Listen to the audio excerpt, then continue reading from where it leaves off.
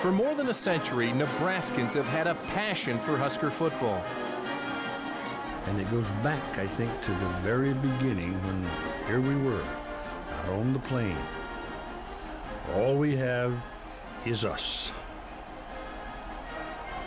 And it made it work.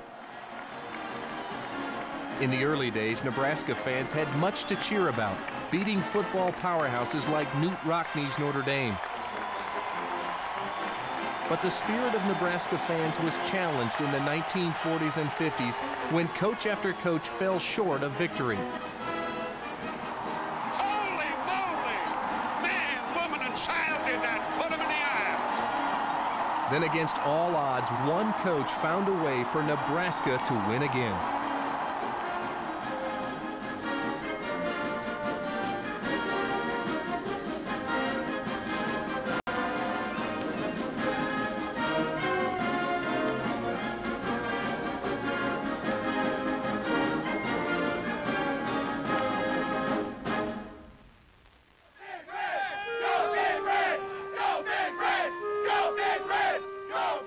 It's September 9th, 2000. You know, in Nebraska, we only have 2 seasons, 4 months of football, and 8 months of waiting. Husker fans stream into South Bend, Indiana for a chance to see Nebraska play the Fighting Irish of Notre Dame. It's a tradition, man. Yeah, this is big time. Notre Dame, you got Nebraska, don't get any better. The last time these two traditional football powers played here was in 1947. Congratulations on your first win of the season. That was tremendous. The Cornhuskers are ranked #1 in the national polls. Look at the sea of red. I don't see all the blue and green. I don't see it. Woo! It's the game of the week with a national television audience and press coverage from all across the country.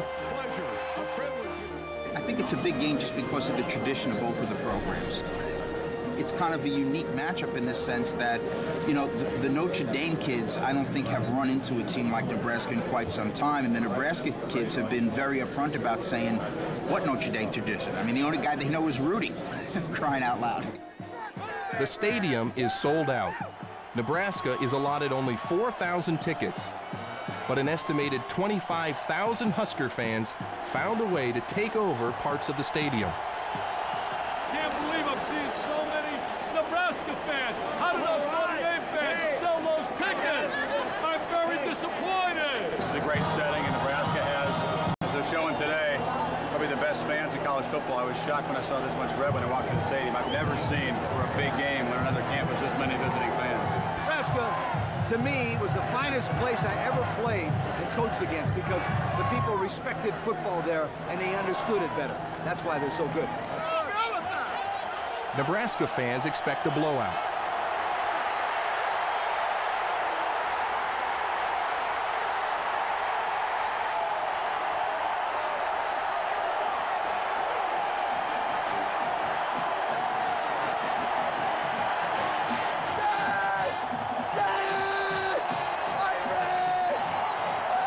Despite a scare, Nebraska pulls out a win over Notre Dame 27-24 in overtime. It's a dream to play in this stadium. It really is a dream. And to come out on top is even a bigger dream come true. Bigger dream come true. History will decide the magnitude of this victory, because at Nebraska, winning is expected.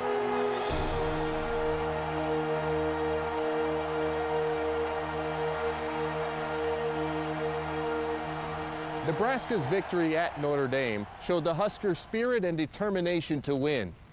Hi, I'm Trev Alberts, and I know firsthand about the winning tradition at the University of Nebraska. We want to win football games, and we aim to be the best in the country. In the first 50 years, Nebraska had only 3 losing seasons. But there was a time when the Huskers struggled through years of losing seasons and fired coaches. The fans were frustrated, and the thought of winning a national championship was a dream. But Coach Devaney rallied the team back to glory. Before that can happen, bad times lie ahead.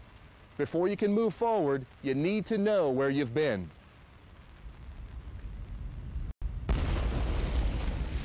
yesterday, December 7th, 1941, a date which will live in infamy. If you think about Pearl Harbor and you think about the impact on American society, but specifically in terms of football, it impacted the coaching because Biff Jones was recalled to active duty. So that began the coaching problems that we had. And secondly, it impacted the caliber, the physical caliber of the player that was able to come to Nebraska. If you were young, healthy, you went into service, you didn't come to college and play football.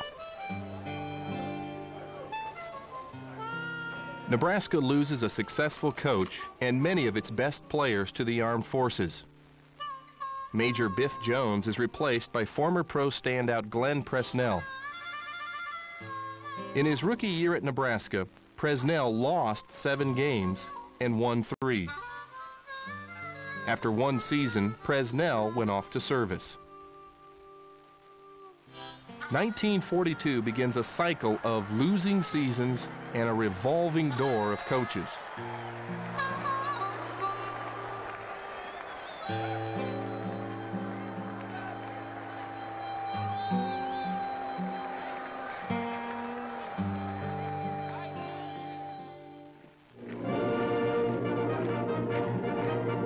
The full industrial might of hundreds of millions, the courage and skill and tireless effort of the Allied armies of liberation will be brought to bear against both Germany and Japan.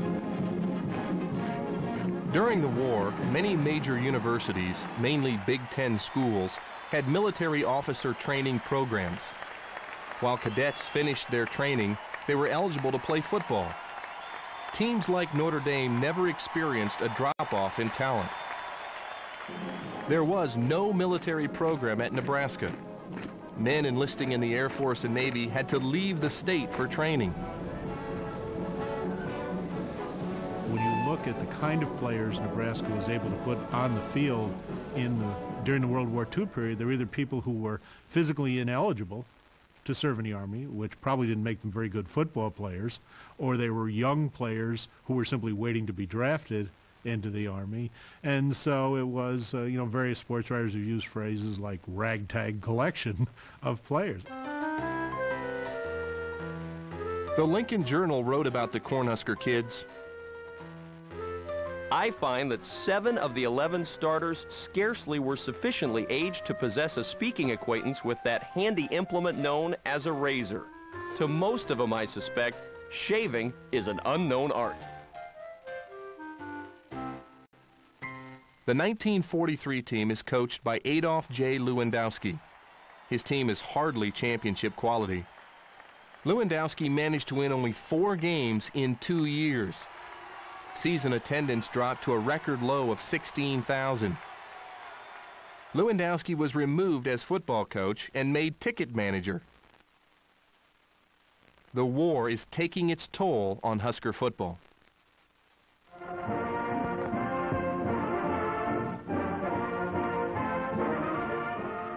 General Eisenhower informs me that the forces of Germany have surrendered to the United Nations.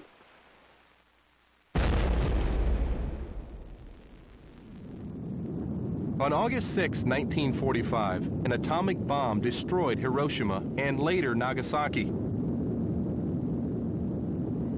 Japan soon surrenders and the Pacific War comes to an end. Come running, boys, don't you hear that noise? Like the thunder in the sky. Nebraska's boys are returning home, and the state expects to return to stability. The sons of Nebraska. For Nebraska football, there's excitement that the Huskers can return to their winning ways. Bernie Masterson, the 4th coach in the last 5 years, is hired to lead Nebraska back to victory. Bernie Masterson was going to be the savior.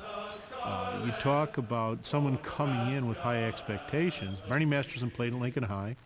Then he played for the Cornhuskers. Then he went off and he played for the Chicago Bears. And he was the offensive coach at Stanford when we played Stanford in the Rose Bowl. So when Bernie Masterson came in, everyone expected this this is it. Now we're back. The war's over. Now we can get started, and who better to bring us back than one of our own loyal sons? In 1947, Nebraska struggles, but there's one player that both the team and fans identify with because of his blue-collar, never-give-up attitude.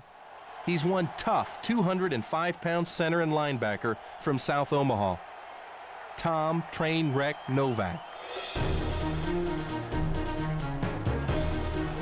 I mean, he just had no regard for his body. He tackled with his chest, and he'd have a rubber pad on his chest with a deviated sternum or something. And he just was a ferocious defensive player. He was good. He was just a good football player. He was made to play football, I think. He had the instincts, and he was a linebacker, and you could just smell out the plays and just attack with ferociously, I think you'd have to say. It's Saturday, October 18th, 1947. Tom Novak guarantees Nebraska fans a victory against Notre Dame. This is the first renewal of a series between the two schools since 1925. It's a sellout crowd at Notre Dame Stadium. This game attracts one of the largest Husker fan migrations since the 1941 Rose Bowl. Notre Dame scored in every period. The Huskers had several chances to score, but each time the Fighting Irish stopped the drive. Tom Novak was everywhere. He made most of the tackles and set the Irish back on their heels. But the train wreck wasn't enough. Notre Dame wins 31-0.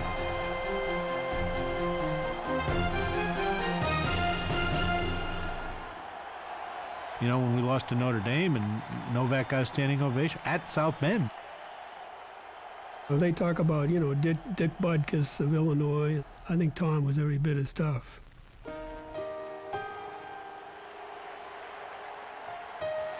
For years, I'd go to the Hall of Fame and see Notre Dame players of that era, and they'd ask about a train wreck and how, how's he getting along and all that stuff. So, he had great respect. He was a fine, tough football player. Tom Novak's number would go on to become the only permanently retired number in Husker history.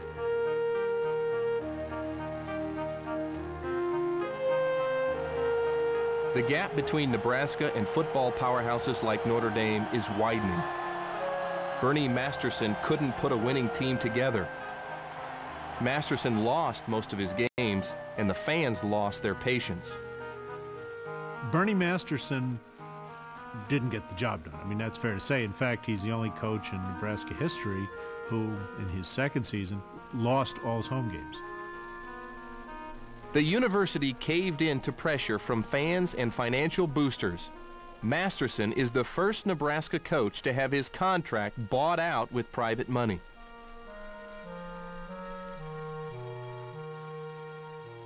In 1949, Nebraska hires Bill Glassford, a highly touted assistant at then powerful Pittsburgh.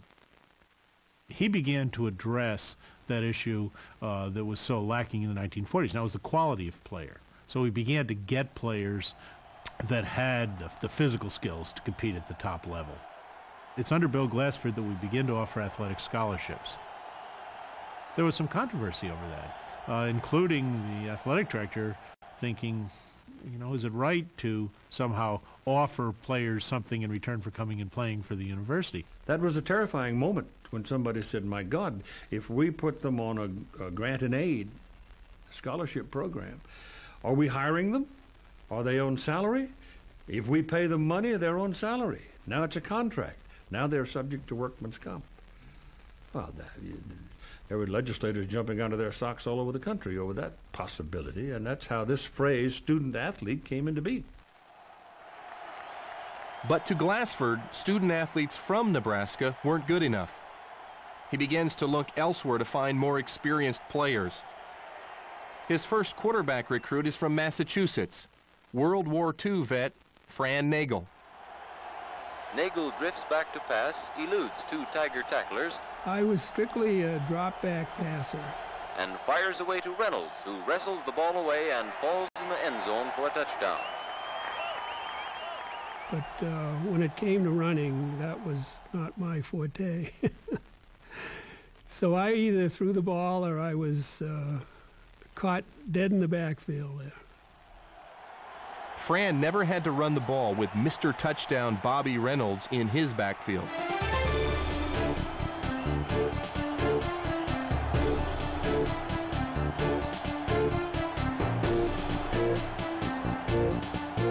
I mean, Bobby Reynolds had a major strike against him in Bill Glassford's eyes, and that's he was a Nebraskan. In 1950, Bobby Reynolds proved to Glassford that Nebraskans could play football. Reynolds, a sophomore from Grand Island, gained 1,342 yards and scored 22 touchdowns.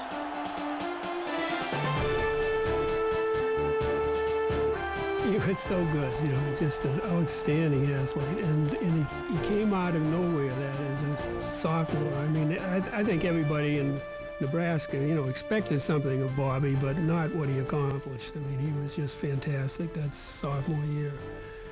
He did everything. He was running. He could pass if he was called on. He did the extra point kicking. He's just so versatile.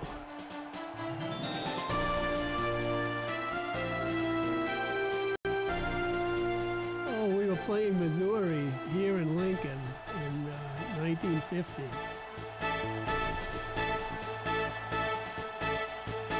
Bobby took the ball and started around the right side and then around the end and was stopped.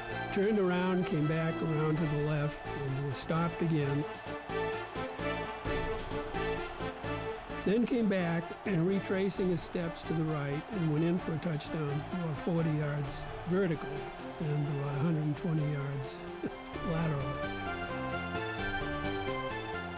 It was the most incredible thing I'd ever seen.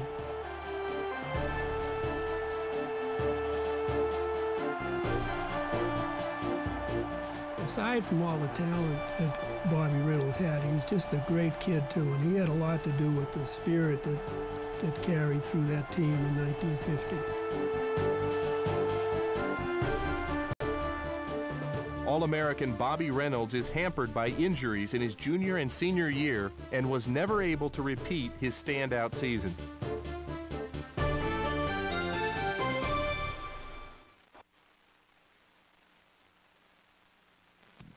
1950 squad ended the season second in the Big Seven Conference. This marked the first winning year since 1940.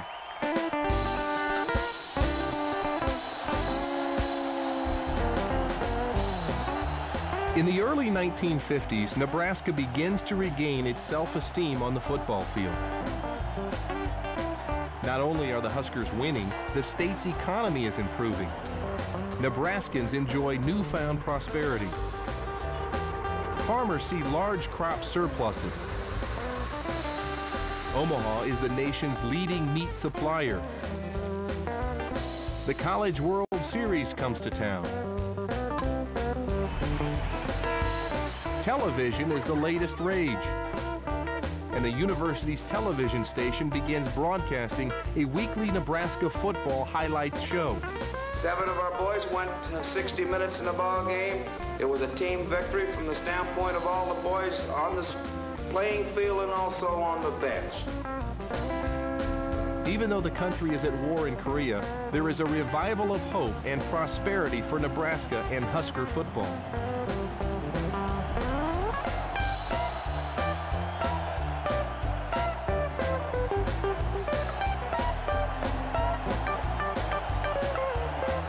Nebraska started winning, which was a refreshing change for Nebraska fans.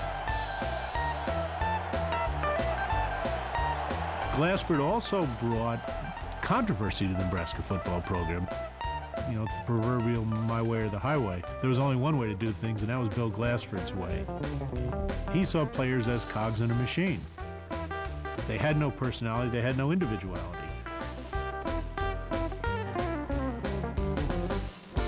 Return of veteran lineman like tackle Max Kitzelman, number 63, should enable Bobby Smith to break loose on a few more gallops like the one you're going to watch right now. As the veterans left the team and he got into the younger players, he forgot how to treat people and had an awful lot of people that just didn't stay there because of the way he did things. And he was just a little bit more aggressive with the personnel than I thought he should have been. They claimed that he played at Pittsburgh, and they called him the baby-faced assassin. We call him something else. We call him the baby-faced bastard. Because if you remember, when the guys came back from the war, they brought a new attitude that suddenly confronted the educational people and confronted the coaches. The coach was not quite the king after the war that he was before. Glassford did some very interesting things. I mean, he held preseason workouts out in Curtis at the Ag School in Curtis. Put a locker room in the second floor of an old barn out there, and players have to shimmy up the rope to get to the locker room. How would you like to go through a 2.5, 3-hour practice and have a long ladder that's inclined, and you had to hand walk it with all your equipment on to get inside before you could go eat? Hot, dry, miserable conditions. And that was a time when they felt that you got in better condition if you didn't get any water during practice. So you didn't get a drink. They shut down Camp Curtis because the reports of both the brutality, I mean, there's no other way to describe it, of the conditions, and then the injuries to the players became so apparent that they didn't have any choice. But Glassford found other ways to condition his players for the games. The fall camp that we had was 5 to 6 in the morning. We had a practice. Went to breakfast. Then we had a meeting. Then we had 3 hours of practice. And we ate, and we had a meeting. It went 3.5 hours of practice. And then we ate. Then we had a meeting at the night. Got to bed about 11. And after a while, 2 days went by, and you thought you'd been there a week. In '53, Nebraska beats Miami in Lincoln, but the season ended with only 3 wins. The players' hard work and long practice sessions aren't paying off. By 1954, Glassford has a losing record. His abrasive style is wearing thin with the team and with the alumni. Some of the alumni in Lincoln and in Grand Island that wanted Glassford to leave had gotten a hold of some of the older players, and with my being the senior and all, they wanted me to go to a meeting at the Lincoln Hotel. Yeah, I remember that very vividly. Well, one day after practice, they said to John McWilliams and I, come on, meet us down to the Lincoln Hotel. We're going to have a party. We're going to try to get rid of the coach. We got a petition for you to sign. We get down there, and this party lasts 3 days. 3 days, you know, and they're drinking and all this stuff, and they pull this petition out, and of course I signed it. The worst thing I ever did in my life. In January 1954, the Nebraska football team did what was unthinkable for the times. 35 squad members signed a statement demanding the resignation of their coach, Bill Glassford. It was interesting to see that football players had dared to stand up and say, enough, we're not going to do this anymore. There were guys all over the country who were wondering, am I next? The Glassford petition was signed by Max Kitzelman. And I think Bill fully understood that we were kind of pulled in by the alumni and really used for their purpose. Glassford seemed shocked by the whole thing. But again, given his style, since he never listened, it would be not surprising that he never heard how unhappy the players were prior to this. He called me in and he said, I think if I'm here next year that you will be. And I just plain told him, no, I wouldn't be. Because under the circumstances, I had a service requirement of at least 2 years in the military, and I was just going to go ahead and not take the deferment for the draft. And consequently, I went in the Army for 2 years. And in the end, Bill Glassford was retained as coach because it would appear, and the conclusion of most observers was, that we simply couldn't afford to buy out his contract. I got into coaching later, and I can look at it this way: it helped me know how to treat people. And I've had players call me after they've left 15, 20 years later to visit with me from California and tell me, "I just wanted you to know you touched my life." And that means a lot to you, that you've helped someone. And maybe Bill had something to do with that. Who knows?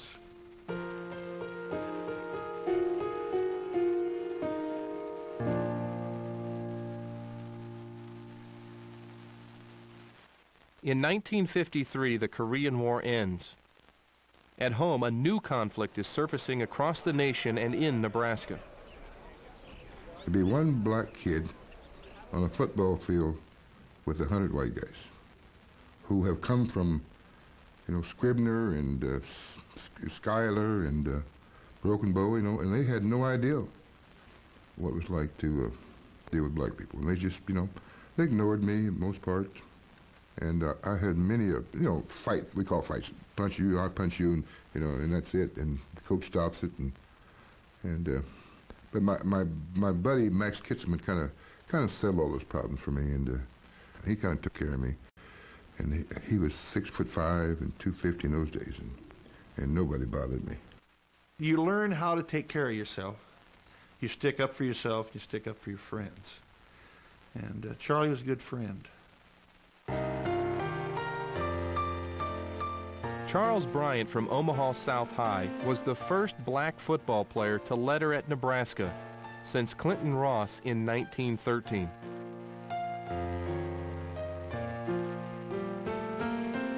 Bryant was later joined by other black players, John McWilliams and Sylvester Harris. There was never any racism among the coaches. Never heard him say a word. Bill Glassford, they were just all kind of weird to me.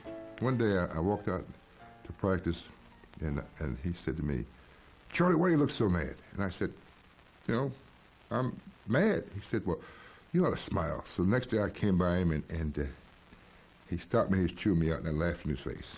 Oh, did he get angry? I said, "Coach, you told me to be happy."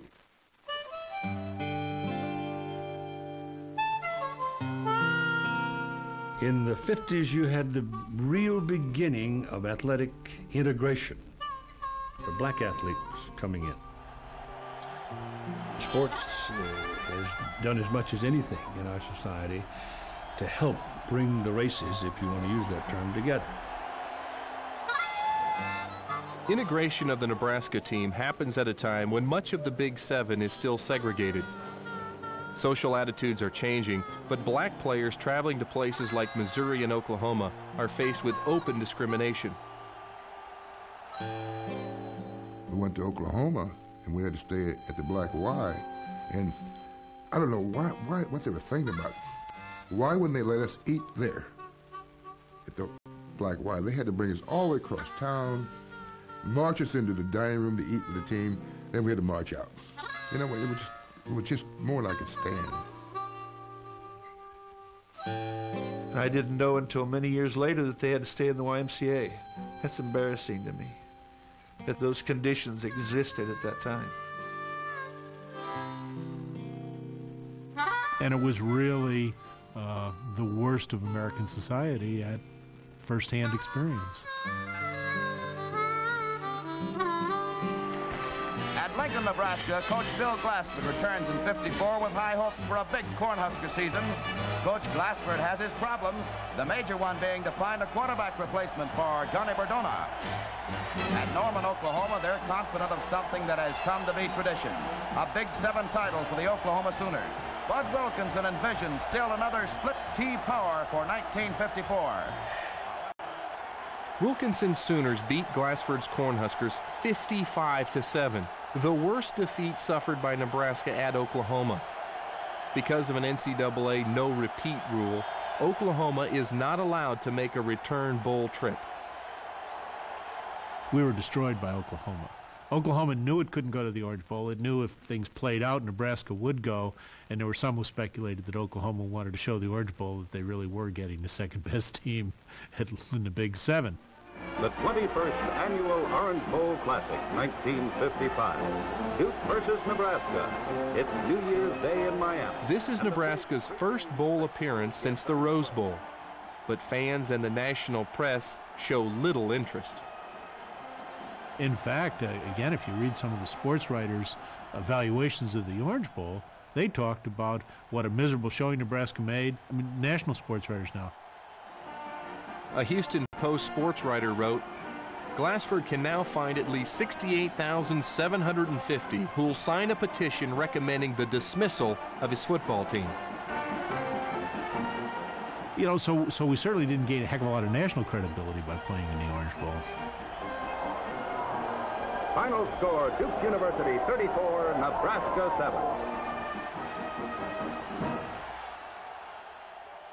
Going into the next season, Bill Glassford could see the writing on the wall. Glassford's career ended quietly, I guess would be the nicest way to put it. You know, it's tough to be where you're not wanted. At the end of the 1955 season, his contract expired, but he had the option of renewing that contract for another 5 years. It was at his initiation, and he chose not to exercise that option. And so the 55 season was played out, and Bill Glassford left quietly. And probably on both sides, everyone was happy it ended that way.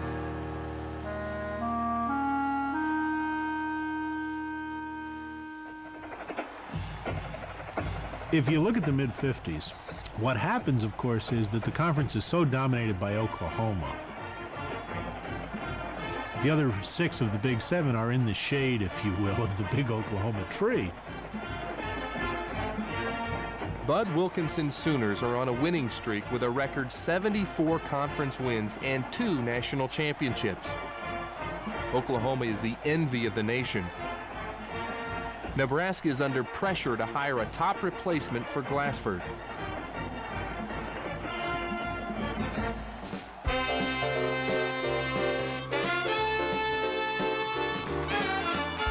We hired Pete Elliott from Oklahoma. And so, you know, if you want to emulate the best, you steal from them. So there was a great deal of expectation. Now we're going to come back. Now we've got the guy we need. The word was Bud Wilkinson loved Pete Elliott like a son. Well, Dad beat son about 54-6. And Pete immediately took the job as head coach of California and left after one season. And then the university says, well, we're going to go to Bill Jennings because here's a loyal assistant coach, someone we can count on, someone we can depend on to be here a number of years.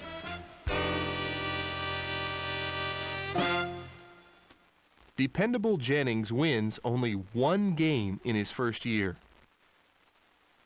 Bill Jennings was the epitome of the Peter Principle. He was a good recruiter. But then when he got to be head coach, one of his real lacks was organizational skills.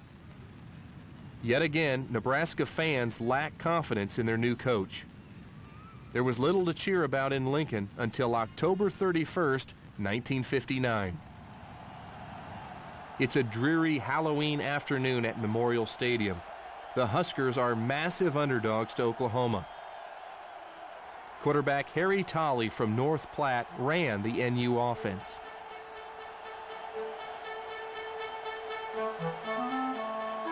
Oklahoma took the opening kickoff and marched it down the field and scored on their first drive, and everybody kind of thought, well, business as usual, and Oklahoma's going to win. OU took an early lead, but Tolley threw a 3-yard touchdown pass to Richard McDaniel to make it 7-6. Even though it's early in the game, Nebraska tries to take the lead with a 2-point conversion. But at that time, even though we missed the 2-pointer and it was still 7-6, I think all of us started thinking, we're not playing for a tie and we're not going to lose. We're going to try to win this game.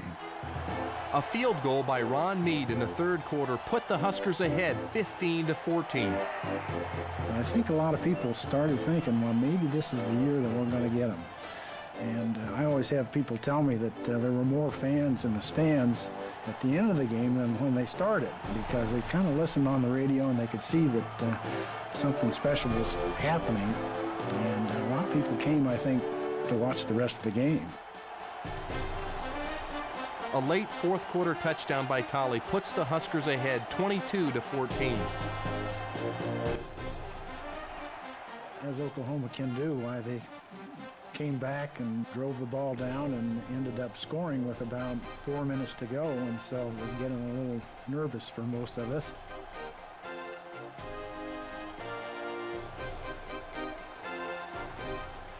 And so Oklahoma was putting on a final drive, and the fans were up and screaming and making noise.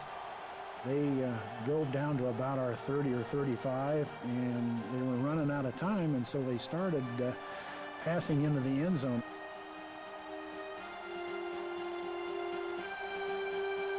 Ron Mead intercepted it in the end zone for a touchback, which means that we had the ball on the 20 with less than a minute to go so we could run out the clock.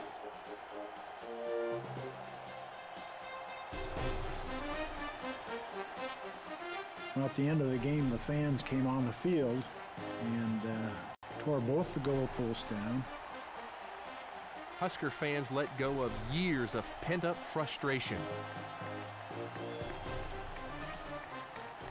We as players carried Coach Jennings off the field on our shoulders. I mean, it was a wonderful day. I thought a lot of Coach Jennings, and I was really happy for him to get the win.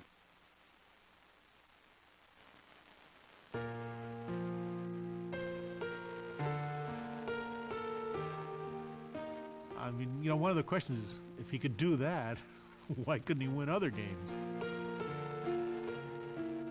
That's why you play the games, you know, and someday it all comes together for you. And it might be the only time that season that it all comes together for you. Or in Bill Jennings' case, it might be the only time in your career it all comes together for you.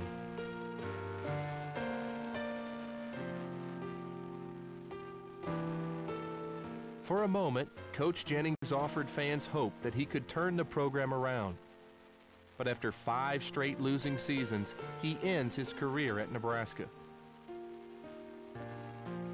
Bill Jennings was very unhappy as head coach. Some of the coaching and training staff who were his personal friends said they really worried about him because he changed as an individual. You know, he became more depressed. When Bill Jennings was fired, a lot of his friends applauded, not because they wanted to see him go, but they just wanted to see this burden lifted from him. Bill Jennings closes the revolving door of failed Nebraska coaches. Like Glassford before him, Jennings didn't believe the Cornhuskers or the state had the makings of greatness. In a newspaper interview, Jennings said, "There's an intense desire to do something good in this state, like elect a president. But I can't feed the ego of the state of Nebraska with a football team." Jennings was right about desire. He was wrong about football.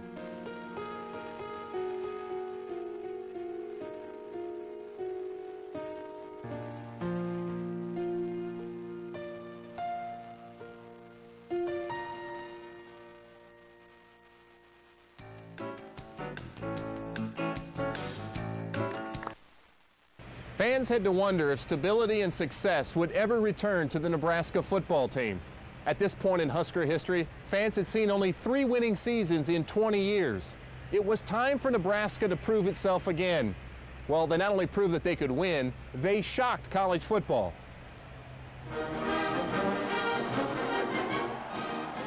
In 1962, NU President Clifford Harden began a national search to replace Jennings.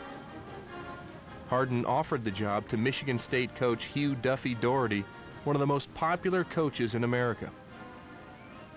He says, I can't do this, but he says, there's a guy coaching out there in Wyoming that worked for me that I think will do you a good job. And so Duffy recommended me, and Chancellor Hardin at the time called, and I came in here and under an assumed name because I guess they weren't sure they wanted me.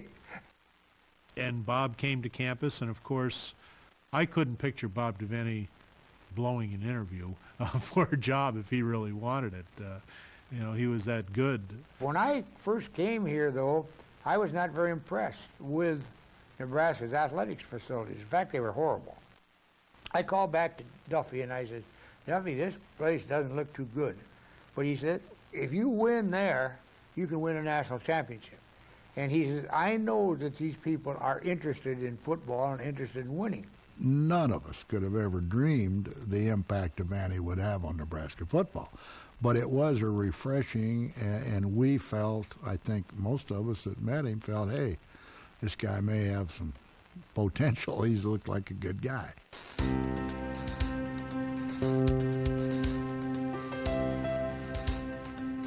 Bob Devaney brought enthusiasm to the Nebraska program. His own personal enthusiasm, and then the enthusiasm that he generated among the players and fans. He made Nebraska believe in itself again as a football team. Bob Devaney's first star quarterback is Jennings recruit Dennis Claridge from Robbinsdale, Minnesota. There were a number of things that Bob did that made him a winner. When he came in, he found out what our gripes were and did everything the opposite. If we had 3-hour practices, he came in and said, we're going to practice an hour and a half. We heard you guys scrimmage. We're going to have no contact. There'll be no scrimmaging during the week. I don't care who you are. Everybody starts on a level plane. So if you're a starter, you're fighting for a job. And ended up a lot of the guys that were second, third, fourth team and under Bill Jennings ended up playing quite a bit against Bob. So he did a lot of things that got the players excited about playing again. He had a unique knack of letting us know that we could win. I think any person that's worth a damn has got to believe in themselves. If they don't believe in themselves, nobody else in the world is. The University of Nebraska Department of Intercollegiate Athletics presents Football Highlights of 1962. In his coaching debut at Nebraska, Devaney's team overwhelmed South Dakota. I can remember our first game, and we threw an incomplete forward pass. And everybody in the stand stood up and cheered and hollered. I guess they hadn't been passing much. Here's a man in motion. Fyman rolling out to the left. Wants to throw. Spots a receiver. He's got him free.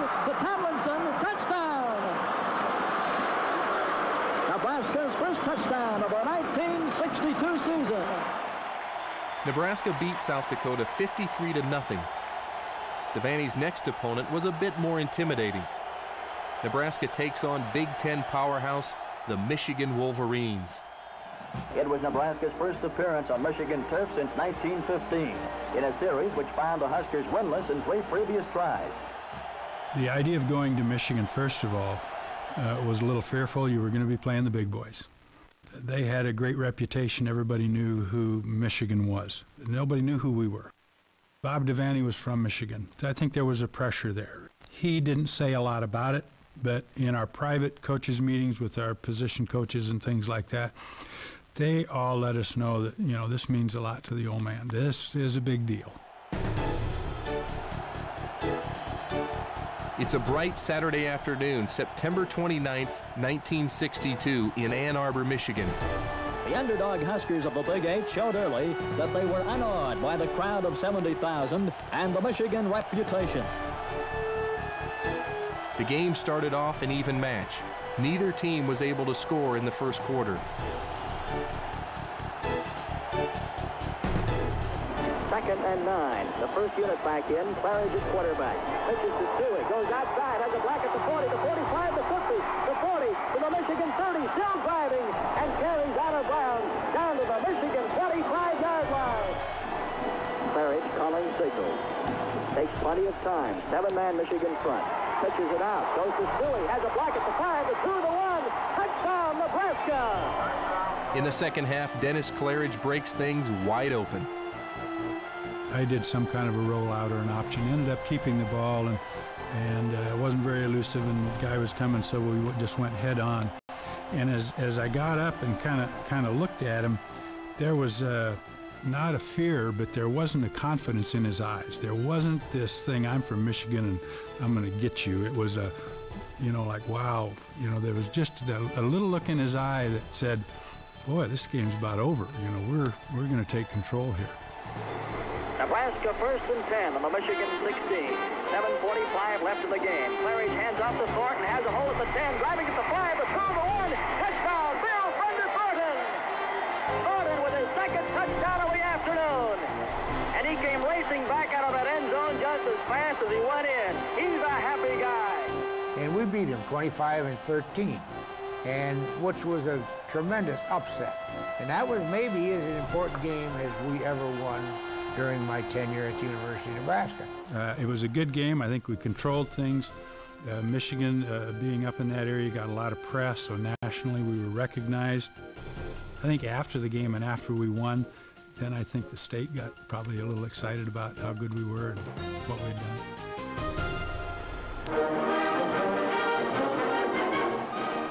This is the story of a football team that made the comeback of the year in the Midlands.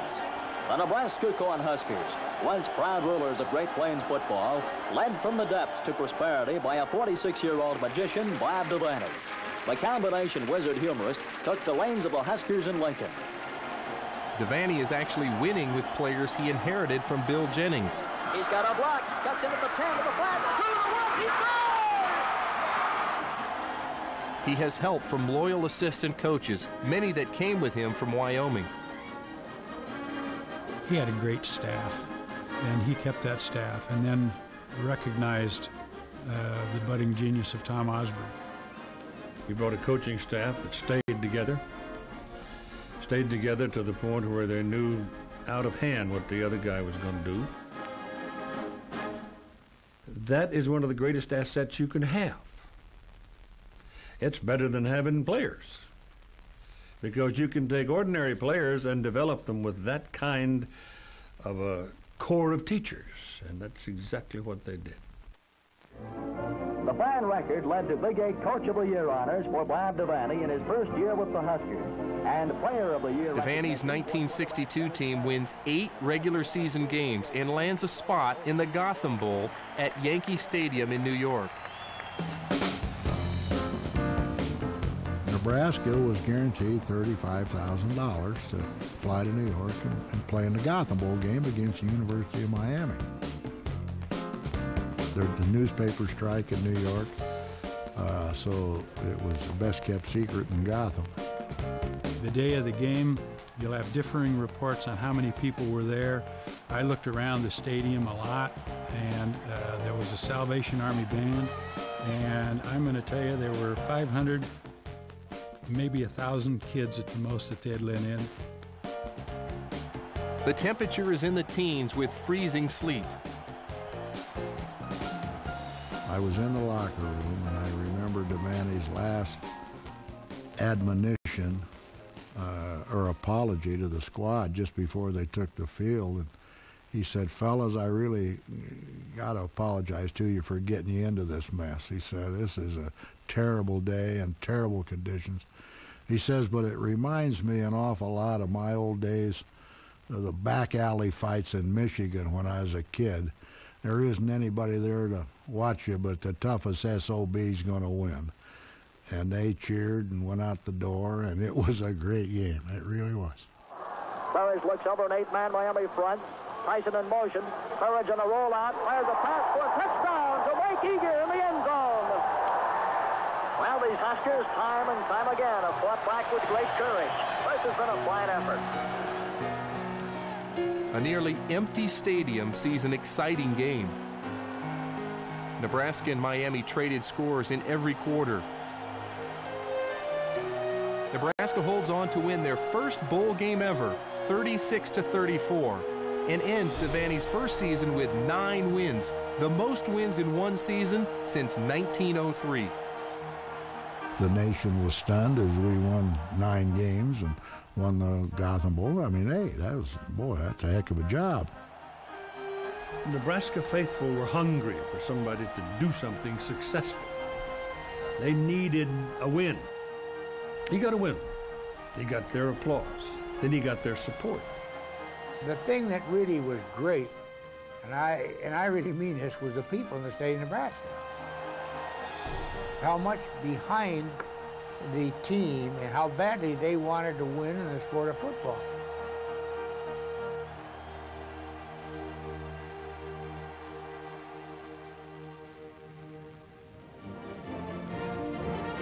After a great season in 1962, Nebraska football fans look forward to the 63 season with even more optimism. Coach Bob Devaney. As the season begins with optimism, the country's mood is one of discontent. Civil rights demonstrations heat up across the nation. Black players, they were certainly aware of what was happening nationally in terms of civil rights and the whole struggle against segregation, but they never felt, certainly in the Devaney camp, if you will, evidence of that kind of discrimination. Bob was truly colorblind. I mean, every player will tell you that what he cared about was your football ability. He didn't care about the color of your skin. Devaney's 1963 team is 8-1 heading into its showdown with powerhouse Oklahoma. Then on November 22nd, President John F. Kennedy visits Dallas. The president passes right in front of a Dallas police officer, right in front of our cameras now. Somebody patted his shoulder. Mrs. Kennedy coming along behind him, grinning all the while.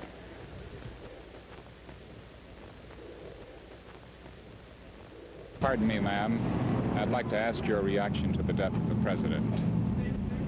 Well, anything like that is a terrible tragedy to a nation. Whether you are for him or against him makes no difference. The assassination of John Kennedy brought the country to a standstill. I remember hearing about it. I was in my fraternity house. The initial shock and fear, and you know what's going on. Around the country, various events were canceled. I mean, most high school events, basketball, football, were canceled. The whole country literally stopped and said, what do we do now? The next day, Nebraska is scheduled to play Oklahoma for the Big 8 championship. And everybody's in shock about the president being shot, of course. And Bud Wilkinson was President Kennedy's head of Youth Physical Fitness Council, so he called Bobby Kennedy and got a hold of him, and Bobby Kennedy urged him to play the game, said the president would want you to play the game. Memorial Stadium flags were at half-mast on November 23rd in memory of President John F. Kennedy, assassinated the previous day in Dallas, Texas. The crowd stood for a moment of silent tribute. Back then, Oklahoma was everything. It was the most important game to me in this season. I would have lost 3 or 4 other games if I could have beaten Oklahoma. Claridge calling the signals, handing off on the right side, and it's a touchdown to the Huskers. Rudy Johnson banging it over the right side. Denny Claridge just got better as the season went along. He was a big, strong guy. He was a good runner and a pretty good passer. Claridge diving, he's got the touchdown! Devaney's Huskers led 17-0 in the fourth quarter. Oklahoma tried to come back, but the game ended in a 29-20 Husker victory. Claridge diving on the turf on the final play of the game. It's a mob scene at center field. The goal post at the south end going down. The Cornhuskers win their first conference title since 1940. We were ecstatic. I mean, we were thrilled to death.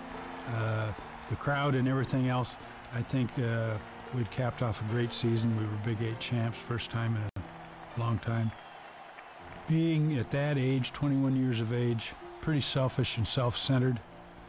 I would say we probably thought more about the game that we had won and what we'd accomplished rather than thinking about the mood of the country and what had happened to the country. I wish I could say it was different, but it probably wasn't. From across the nation and around the globe, the sports-minded and fun-seekers come to enjoy everything under the sun in the playground of the world. The Huskers traveled to the Orange Bowl to face 5th-ranked Auburn. It was fun practicing in a warm place, being able to go down there and be on a beach. Gee whiz, a swimming pool. You know, we'd reached the big time. Dennis Claridge, the Cornhuskers' great quarterback. All-American Bob Brown, 272 pounds and rough. So is Lloyd Voss at 247. Nebraska's head coach, Bob Devaney. And for some reason in this particular time I thought, well, you know, what kind of play have we got? What can I do to maybe try something that'll catch them off guard? Claridge did just that on the second play of the game. Claridge keeps the ball, breaks off the right side. He's at the 40, he's at midfield, down to the 40, still on his feet at the 30, 25, 20, 10, it's over for a touchdown. I had seen great runners run down the sidelines untouched, and it's almost like you're going to stumble over your own 2 feet because you don't think this can happen to you. People will talk to me or visit with me about athletics or football. That's the one thing that they remember, so I think I was fortunate to have that happen because it gave people something to remember. And the Big Red of Nebraska will go back to Lincoln, Nebraska, happy tonight because they have won the 30th annual Orange Bowl Classic. Nebraska wins the Orange Bowl 13-7, ending Claridge's college football career. His system utilized whatever talents and abilities I had. His system let me grow in confidence in what I could do athletically. As a person, I loved being around him. He was funny, he was humorous. He could be very critical of you and get your attention if you weren't behaving or doing something right. But he had a unique sense of people around him and taking care of them. I think he was a very loyal person. He several times told me, this football is sure is fun, but get your education, prepare for things after football. Helped in a lot of ways beyond football. I have the utmost respect and fond memories of him. He was a great, great man.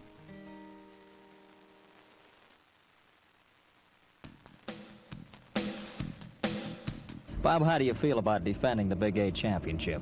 Well, we're glad to have a chance to defend it, Bob, and we hope that we can make a good showing, and we're certainly not going to relinquish that championship without a real tough fight.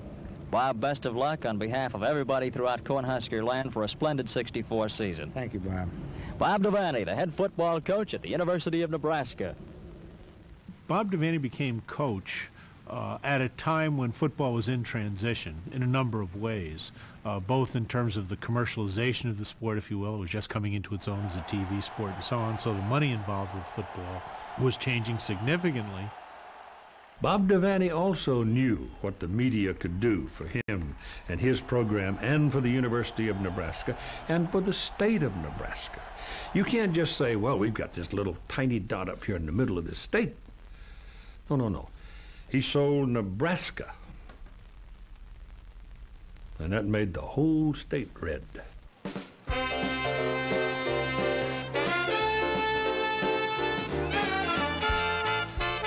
You know, one sports writer described Bob Devaney as an old-time evangelist, spreading the gospel of Big Red football. So I asked John to send down a group of freshmen, and he set me down 11 of the biggest, fattest, slowest kids he had, see? He enjoyed going to fundraising events. He would sing that great song, "It's better to give than to receive." Oh, yes. And they'd just cheer him and then reach for their pocketbooks. Bob Devaney would use his popularity and charm to convince boosters to fund improvements to the athletic facilities. In 1964, a south end zone section is installed to Memorial Stadium, beginning a series of expansions. Well, Jack, of course, we'll have about 13,800 seats in the new addition.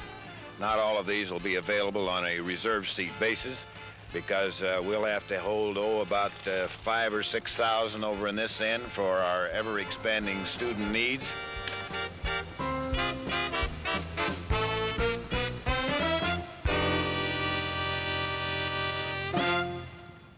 If you look at really the string that is intact right now for sellouts, it goes really back to when Bob first showed up in 1962. You know, and I used to try to kid Coach Devaney that it was me showing up in 1962 that started filling the stadium up. Fullback Frank Solich from Cleveland, Ohio, is in Devaney's first recruiting class.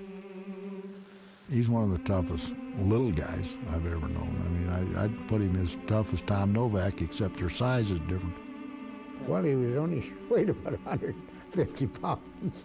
You don't find many 150, 55-pound guys in football, especially as short as he was.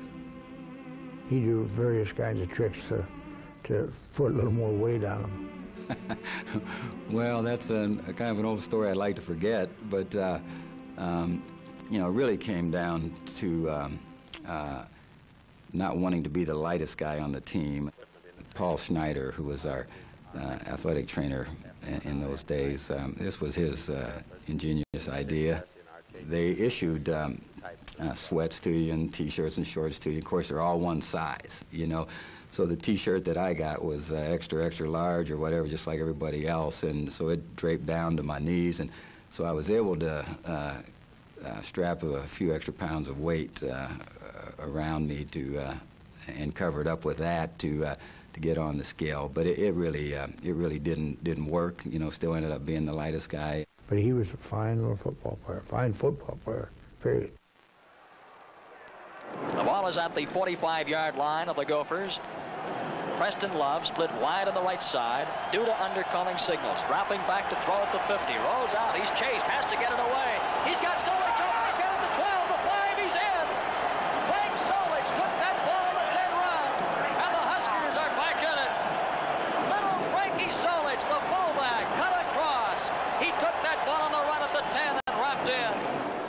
In '64, Nebraska finishes the season with 9 wins and a trip to the Cotton Bowl in Dallas. Churchich leads the way with his passing. First, he hits Solich with a screen pass, and the plucky 154-pound fullback darts for 3 yards. The Huskers lead most of the game in a defensive struggle ending in an Arkansas 10-7 win. The 1965 team went undefeated in the regular season. In only 4 years at Nebraska, Devaney built up a remarkable record. Bob Devaney, winner of 38 games and only 5 defeats, and truly the nation's greatest football coach. In the Orange Bowl, Devaney's Huskers play Paul Bear Bryant's Crimson Tide for the first time. The national championship is riding on the outcome. Suddenly and incredibly, at 8 p.m. New Year's night 1966, through a rare combination of last-minute upsets in football, the stage was set for deciding college football's 1966 national championship. Coach Paul Bryant's Alabama Crimson Tide, winner of the 1964 crown, faced Coach Paul Devaney's Nebraska Cornhuskers, king of Big 8 football. They had a quarterback, wasn't supposed to be a great passer, but just threw the ball that day like he was Johnny Unitas.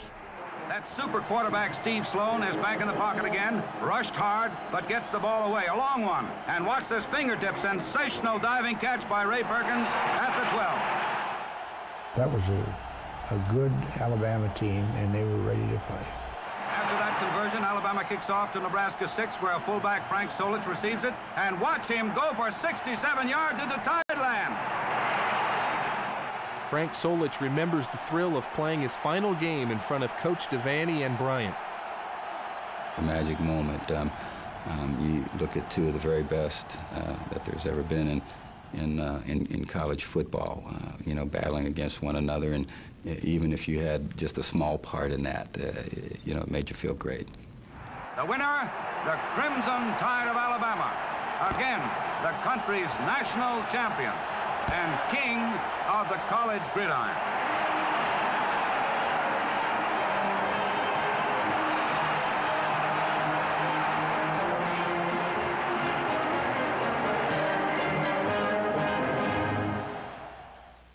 In 1966, I got a call from Bryant, and he said, well, Bob, old friend, he says, we had a great game last year. And I said, well, yeah. And he said, you know, the two fine teams we got this year, he said, I don't think the Orange Bowl wants us back, but the Sugar Bowl down there in New Orleans is every bit as good of a bowl game, and they really want us. That'll give you a chance to get even.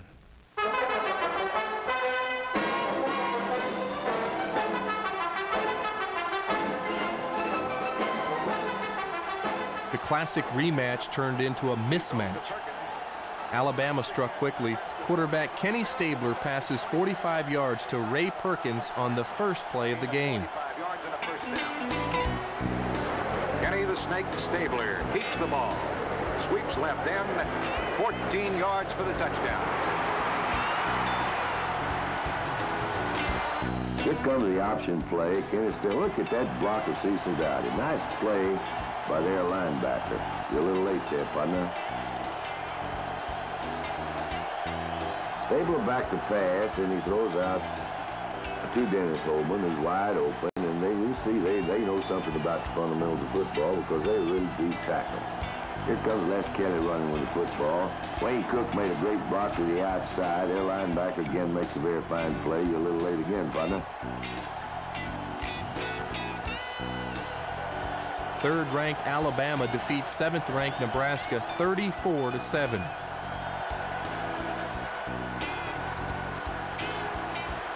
Get the shit beat out of us. The reason Alabama could handle Nebraska at that particular time in the middle 60s was simply speed.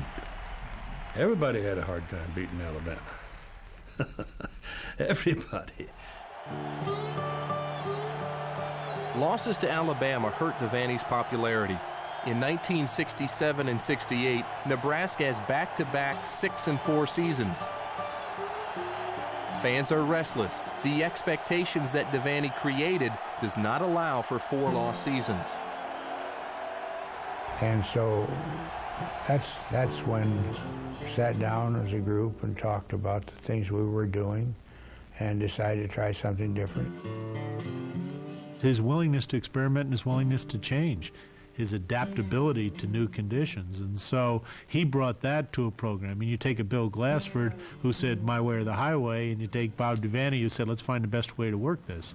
Get up, Walter, hurry up, move! Get up. Nebraska concentrates on strength and conditioning and works to match Alabama's team speed. The rivalry with Alabama really proved to be a learning experience. It proved to be a turning point, a changing point for Nebraska football. I don't care who you are. You can't be a highly successful football coach without having a tremendous competitive spirit and also an ego. And Bob Devaney didn't lack either, but then neither did Bear Bryant. In '69, I got a call from him again. And he started through that same line, and he said, you know, he says, the Liberty Bowl is a great bowl. He says, they'd like to have us over there. And, you know, we got 2 good teams. It'd be a good, great game for us, the fans that like it. And I said, oh, sure. So just as soon as he called up, I called the Sun Bowl up. That we were dickering with them and told him we'd be there.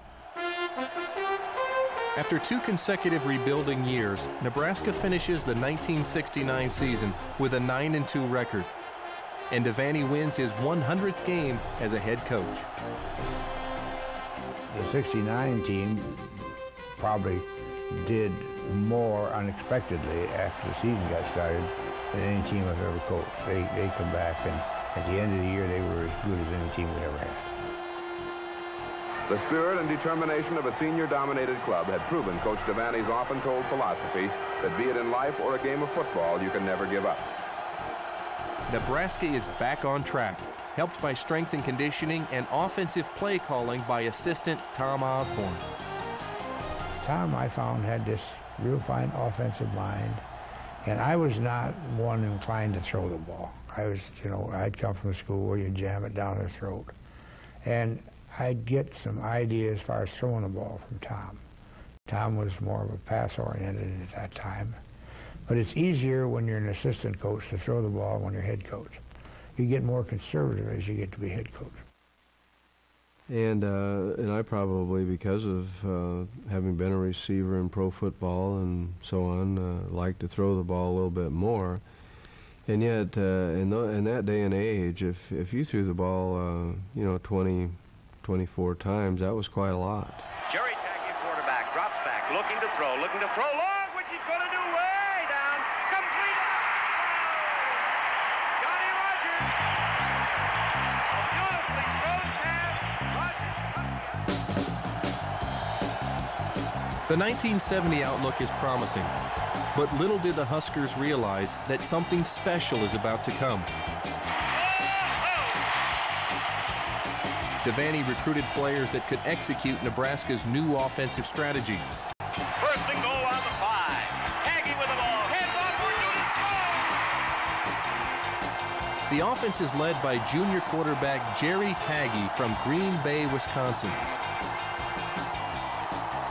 Bob Devaney is a tremendous manager. Tom Osborne was a tremendous CEO of the football team.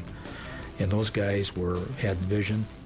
They were always on the cutting edge, from weightlifting to nutrition to best ways to work out. They're always on the cutting edge.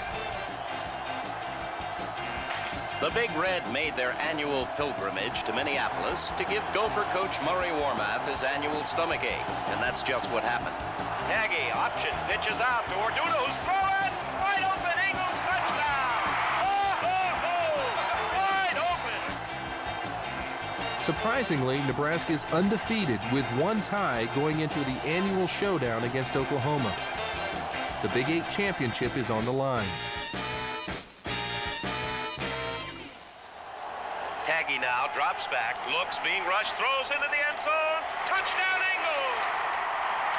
In a seesaw offensive battle, Nebraska scores a touchdown late in the game to take a 28-21 lead. Taggy with it, goes over, touchdown! In the final seconds, the Nebraska black shirt defense steps it up. It's 4th down and 5 with 5 seconds left to go in the ball game, and Oklahoma must do it right here. And Mildren with the ball is dropping straight back to throw. He's got plenty of time. It's long into the end zone. It's being battered around, intercepted in the end zone by Jimmy Anderson. Jimmy Anderson just runs out of bounds, and there's the ball game. The regular season ends 10-0-1. Nebraska is ranked number 3 going into the Orange Bowl. New Year's night, 1971, a truly big night and a big page in Orange Bowl history, as results received from the Cotton and Rose Bowls have put the national championship on the line here tonight. It's the mighty Cornhuskers of Nebraska versus the powerful Southeastern champions, Louisiana State Tigers. Several of the teams ahead of Nebraska wound up losing in earlier games. We knew going into that night game that if we won, we'd be the national champion. They get into the locker room then for the last time before they go out to play the game, and they're yelling, "We're number one, we're number one, we got it, we got it, we got it." And Bob's saying, hold it, we got to play a game. Whoa, wait, no, get it. Oh, no sweat, we're going, and there was all that enthusiasm when they went out on the field. And the game is underway. Johnny Rogers grabs the ball at the 12, swings to the 15. The Huskers came out scoring with 10 points in the first quarter. Taggy hands off to Ordona, up the middle, for a Cornhusker touchdown. In the third quarter, LSU scored on a 31-yard pass to cap a 75-yard drive to give the Tigers a 12-10 lead. LSU failed to make the point after touchdown, but now leads 12-10 as we go into the final quarter with undefeated Nebraska behind for the first time this season. We had fallen behind, but there was still plenty of time on the clock. When Jerry Tagge was the quarterback, it was Jerry Tagge's team. I mean, there was no doubt, anybody in that huddle, it was Jerry Tagge's team, and he was a leader. It's a hot Jerry Tagge going back for another aerial in this Cornhusker drive. It's a strike to Kinney, who moves for 17 big yards. The great Cornhusker powerhouse moves in for the biggest touchdown in Nebraska history. And I remember I had been through my mind so many times, scored a touchdown on a quarterback sneak, and told myself if we ever got in that situation, by looking at the film, I need to take a step to the right and delay my lunge and then reach the ball over the goal line. It's Jerry Tagge calling signals after a 67-yard march. And on a quarterback keeper, he dives for the goal line, making sure his plunge is across the goal line. And it's 17-12, the final score and victory for the Cornhuskers of Nebraska. And pandemonium, Cornhusker style, invades the gridiron. We scored when we had to, and our defense came up big when they had to, so it was a great football game. Coach Bob Devaney's unbeaten Nebraska Cornhuskers are #1, 1970 National Collegiate Football Champions of America. The fans have just been fabulous. They went nuts. I mean, they were just excited. They went crazy, and I think they've just been crazy ever since. The University of Nebraska 1970 football team, champions of the Big 8 Conference, victor in the 1971 Orange Bowl, and picked by the Associated Press #1 team of the nation. Hey, Richard Nixon said we were #1, so I guess we were #1.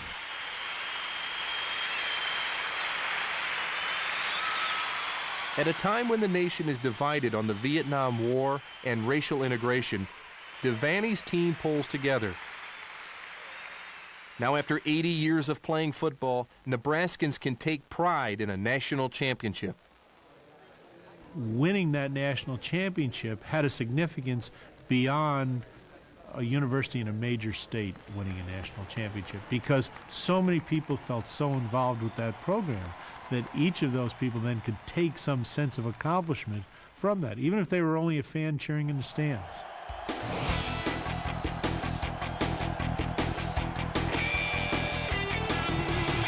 Their offense has been unmercifully used by the Nebraska Black Shirts this day.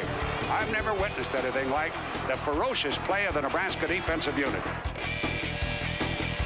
Now at the top of college football, Nebraska sets out to defend its championship in 1971. Oh, what a magnificent kick. Rogers fields the ball at the 8-yard line. He runs over to the left. They try to set up the wall. He's to the 20, the 25. He's to the 30, the 35, the 40, the 50, the 45, the 40. He's to the 35, the 20. Oh, he's gone home. And I know I keep saying how unbelievable this young man is, but wait till you see the film on that one. I always had the green light, so it was always about scoring and keeping us at least in good field position, and we generally got that done. He's the only guy I can remember that every time he touched the ball, the whole stadium got ready to stand up. He never thought about it. He knew what the hell he was doing. He just did it. It's like Gale Sayers, just like all the great runners. They don't know what they're going to do. They just do it. And it's a good one into the wind. Rogers takes the ball at the 38-yard line. The Huskers drive through the season, continuing their 29-game unbeaten streak, leading to a showdown in Oklahoma. He's to the 10, the 5, touchdown! Oklahoma was, they were only that far behind us. Wow, they were great. It was a matchup that was built up before the season started, which is kind of unusual back then. So the media jumped on it. NCAA College Football, another exclusive presentation of ABC Sports. Maybe the first time ever in college football that we were able to get promotions on in prime time programming. promoting that ball game. So we busted our chops at ABC to make sure everybody knew we had Nebraska and Oklahoma coming up. College football 1971, the game for number one. Unbeaten and untied Nebraska versus unbeaten and untied Oklahoma. The nation stopped to watch that game. Today, it's the showcase of college football as we look at the number one ranked team in the nation in the white jerseys, the Cornhuskers from Nebraska, being intercepted by the Sooners of Oklahoma in the crimson jerseys. They are ranked number 2. It's a cold Thanksgiving day, November 25th in Norman, Oklahoma. At the time, the game attracts the largest television audience in history to watch a college football game. There were, what, 250,000 people that were actually in the stands that day? I mean, everybody was there that day or believes they were. There was so much electricity in the air. At quarterback from Green Bay, Wisconsin, number 14, Jerry Taggy. It was one of those games where your stomach was turned inside out and you were nervous, but at the same time you're calm and relaxed and ready to play this game, and you've been building up and looking forward to it, and you knew you were good and they're good, and it was like a big heavyweight bout. It was so I mean it was just awesome. Joe Wiley in to kick. Wiley stands at his... One of the most exciting players ever to play at Nebraska, Omahan Johnny Rogers, ignited the crowd 3 minutes into the game. It holds up there. Rogers takes the ball at the 30. He's hit and got away. Back upfield to the 35, to the 40. He's to the 45. He's to the 50, to the 45, to the 40, to the 35, to the 20, to the 10. He's all the way home. Holy moly. Man, woman, and child did that. Put them in the aisles. Johnny the Jet Rogers just tore them loose from their shoes. Greg Pruitt was looking me right in the face right when I caught the ball. When you start off, you really don't know what you're going to do until it comes time to actually do it. So I remember going to my right, and the lineman got in my face, and so I broke back to the left and down the middle, and then I ran into the referee. He gets into the way, blocks the man for me.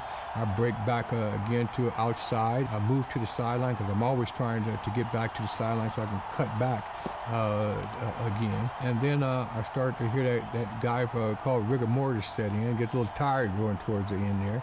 And I'm picking up speed as fast as I can, and we end up having one of the biggest plays in football. He had the greatest ability to change directions at a relatively top speed of anybody I've ever seen play football.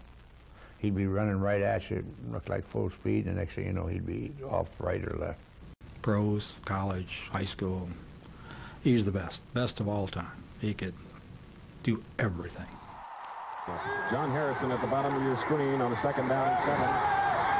Greg Pruitt showing you his style. Even with Johnny Rogers' game-breaking talent, Nebraska's black shirt defense needs their best game of the season. On the wishbone, 1st and 10 from the 35. And Leon Crosswhite, the fullback.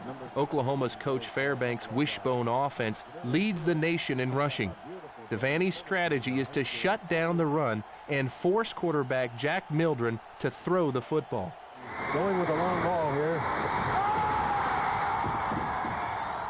The game plan was Mildren's going to have to beat us. The big thing that surprised everybody was his ability to throw the ball the way he did, because that's really what kept him in the game. 1st and 10 with the clock running, and there is a touchdown, Oklahoma, John Harrison. We were beat with a big play through the air, and Jack Mildren, he played his finest football game.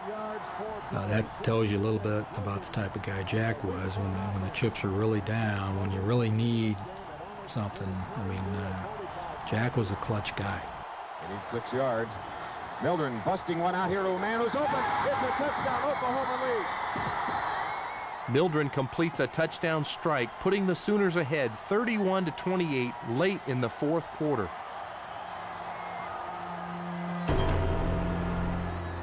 And now Nebraska gets the kickoff and starts down the field with Jeff Kinney, And I'm standing there, and all I can think of was I didn't want to have a heart attack.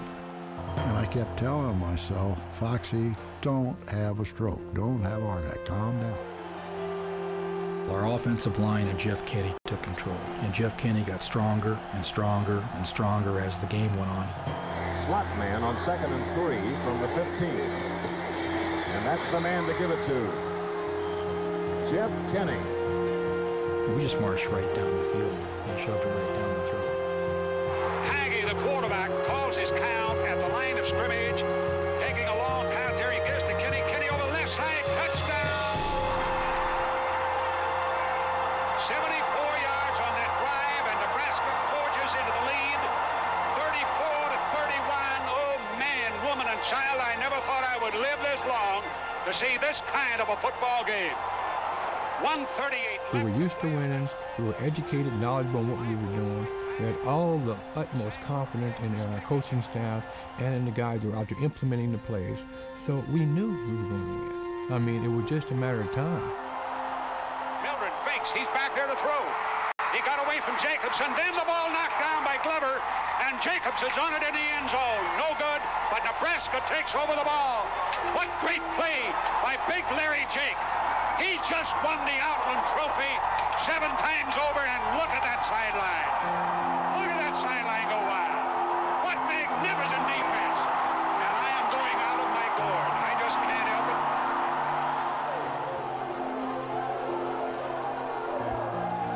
Well, I'm so happy I don't know what to say, cry or laugh or hard. I can hardly breathe. I'm so happy right now. I think this here means more to us now than winning the Orange Bowl last year when we were national champions then, because we feel we're national champions right now. Right now. And ain't nobody stopping us. This year, next year either. Well, I'm glad we had an opportunity to play against a wishbone offense. It should give us some help in preparing our defense for Alabama. New Year's night, 1972, in the Orange Bowl. The absolute final battle to decide #1 in college football. Nebraska faces the final challenger, Coach Bear Bryant's Alabama Crimson Tide. After that Oklahoma and Nebraska game, they saw us on film. They were intimidated. We came out on the field, and you could tell that. It was, you can tell emotionally, you can tell mentally, and when you have the upper hand. And we did, right from the flip of the coin. Nebraska in white jerseys kicks off to Alabama in red jerseys. Williams receives it at the Tide 8 and returns to his 26. In the early years when we played Alabama under Devaney, Devaney hadn't yet established himself. He hadn't achieved that same infallible status that Bear Bryant had. And it's Jeff Kenny going over tackle for Nebraska's first touchdown. It was a whole different setting. It was a meeting of equals. We could get out there and strut with the best of them. Now we had proven we could. Observe closely, as you will see the biggest play in this ball game. The Tide's punt by God is received by Johnny Rogers at the Nebraska 23. Rogers, dipsy-doodle, faking, and speed is too much for Alabama. It was very simple and easily forecast because Nebraska simply had the best football team in the country. And Alabama wasn't all that good. Paul Bryant knew it. Bob Devaney knew it. Bob went down there and just whooped him.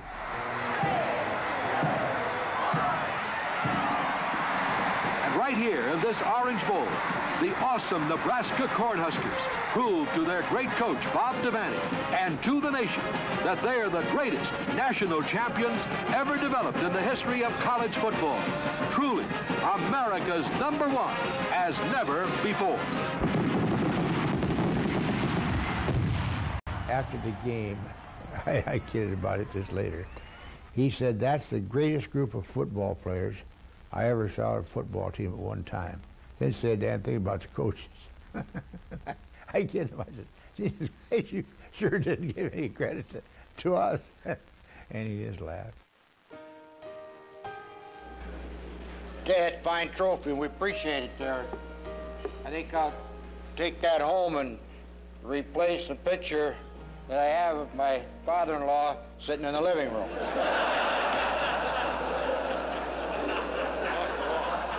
I'll take that down and put it in a recreation room, and we lose one someday, I'll pour myself another drink and say, hell, we were pretty good one time.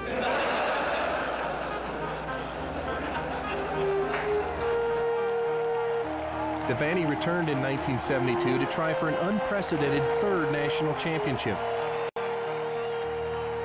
He announced his retirement before the season and handpicked his successor, assistant coach Tom Osborne.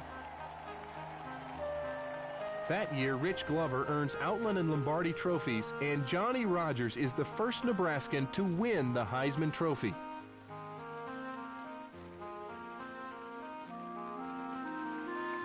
With 2 losses, there was no third championship trophy for Devaney. But in his last game, Nebraska beats Notre Dame 40-6 in the Orange Bowl.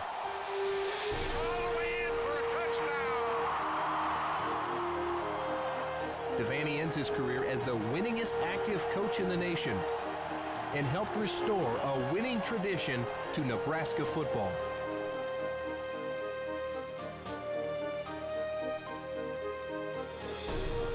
I don't think that you can take a look at the Nebraska football program under Bob Devaney and discount in any way the impact that he had on every aspect of that program.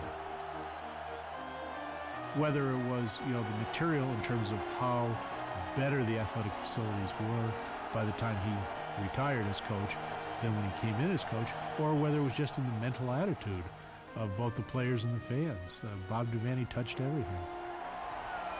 Players come into this program understanding what the tradition has been all about. They know that Nebraska has won and won a lot. They know about the national championship teams. They may not know about the names of a lot of the players in the past, but they know that this program is steeped in tradition. He built the program. He went out and sold his program. You ought to run for something in this state. He was a genuine person. When he talked, you believed him because he was honest. The best judgment of a coach is what his ex-players have to say about him. And I can never remember an ex-player ever saying anything bad about Bob Devaney. A football coach is like the pebble in a pond. Take a pebble in a quiet pond and throw it in the middle and watch the ripples and let each ripple be a generation. Not just the guys he coached, but the generations that follow.